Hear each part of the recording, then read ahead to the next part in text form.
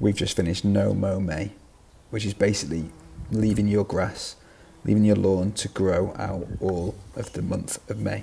It's amazing what grows up out of the grass, the wildflowers, the purples, the yellows, even some tiny little forget-me-nots, the little blue ones. But alongside all the growth of the flower life, you start to see bugs everywhere. Bumblebees, May bugs, lots and lots of different wildlife visiting our garden.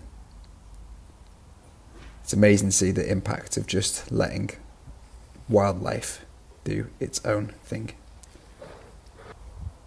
Obviously I'm now going to have to trim a little bit of this back so it doesn't get out of control, but it's been a brill to see the summer starting in our garden in such a colourful way. Why don't you try it next year? Leave your lawn to grow a little bit longer.